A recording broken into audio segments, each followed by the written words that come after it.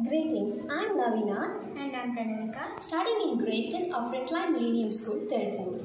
Here we are to present the project featuring the 7th sustainable goal, that is affordable and clean energy. In our environment, there are series of renewable and non-renewable resources like solar energy, wind energy, hydropower energy and geothermal energy, and it goes on.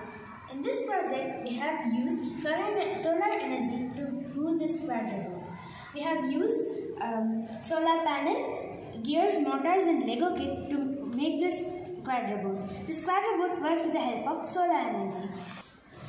This solar panel collects the solar energy and converts it into the electrical energy and makes the machine to move smoothly. The solar power is completely pollution-free and reduces the dependence on fossil fuels. We cannot predict the availability of fossil fuels, electricity or natural gas in the future. Using solar robots, students can apply the idea of test and redesign the vehicles without fossil fuels. If we use the solar energy, we can conserve or limit the usage of fuels or electricity.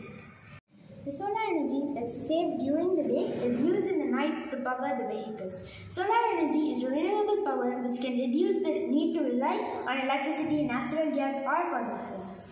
It is suitable for the remote areas and that are not connected to the energy grids or places that are economically backward. Now let us see the demo.